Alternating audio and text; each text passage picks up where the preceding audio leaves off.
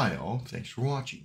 In this video I want to show you how you can set up your 7 days to die in order to optimize the game and prevent crashing. This will also fix the issue of the game stalling on exit. So what you want to do in order to start is you actually want to open the game folder. So with Steam you would just go to the game in your game library. You want to right click on it, go to manage and browse to the local files. Now, once you're here in the local files in the game folder, you want to select that 7 days to die exe.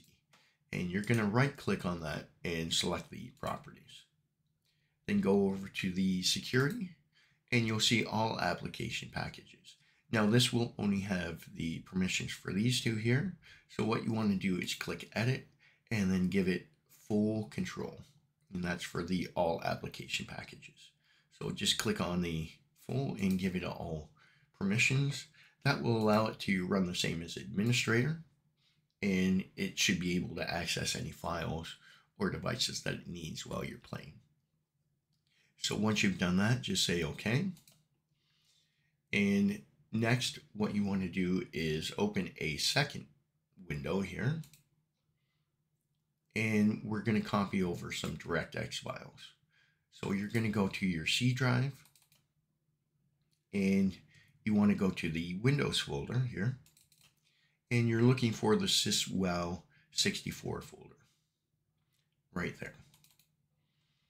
Once here, just scroll down until you find the DirectX files,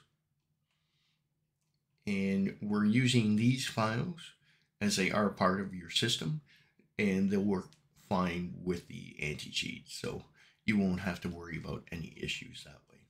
But anyways, what you want to do is hold your control key down in order to select them in a group. So that's the D3, D10, the 11, 11 on 12, and 12. And then you're going to right click and copy them, and then you're going to paste them into your game folder. I've already pasted them, so I'll just overwrite the existing files.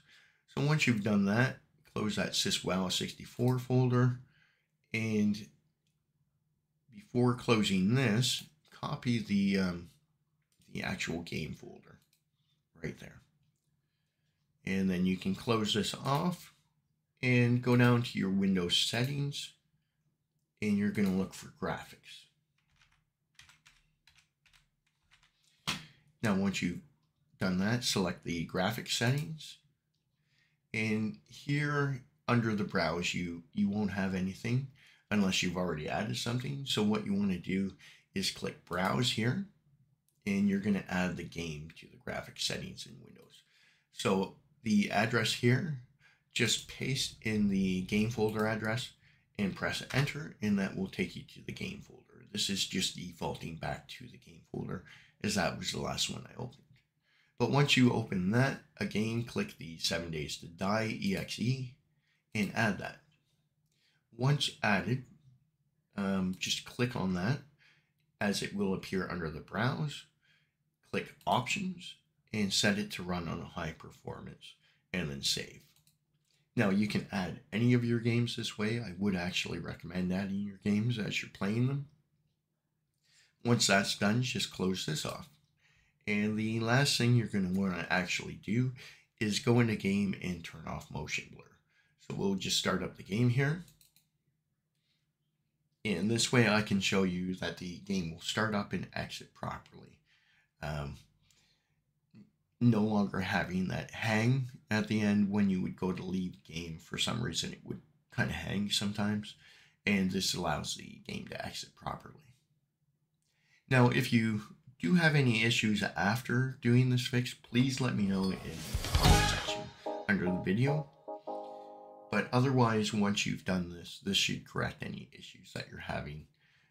If you were having crash issues, unfortunately, it won't correct a corrupted map. That's a different process, but it will keep the game from crashing so it doesn't corrupt your maps. Unfortunately, that's an issue that's carried over from the old games. And it only affects some people with certain hardware. So by making those security changes, that should allow it to access any files or any devices that it needs on the computer to make sure that the PC version is well for you. So we're just waiting for it to start up here. It tends to take a moment. My computer is a bit older, but I also find Alpha 21 seems to take a bit longer to start up, but there we go. So I'm just gonna go to my options here, video, quality, and motion blur. Just turn that off. And once you turn that off, you can use any other settings you want here, but just apply, go back, and start your game. So I'm just gonna start up my small map here. This is just a map I made for practicing running the game after I made the fix here. Haven't really played much on it. I've actually been playing more with my wife in the family game, so that's been kind of like my test between her and I playing. We did play several hours on different occasions and had no issues since. So the game hopefully will work correctly for you also. And like I said, if you do have any issues, just let me know in the comment section. But yeah, I'm running in 4K, and as you can see, everything's nice and crisp, nice and sharp. I do really like this game. Crashing issue is really the only complaint that I really had, and of course, something like it hanging on shutdown wasn't really an issue for me, but it was something that I wanted to correct along with the other issues.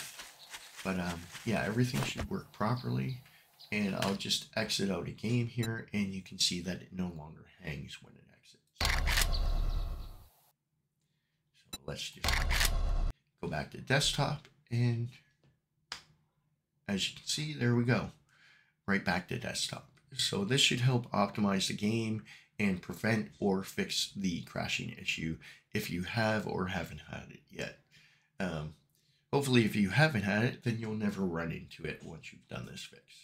Alright, so hopefully you enjoyed this video. If there are any questions, let me know in the comments. Otherwise, take care, and I'll talk to you again.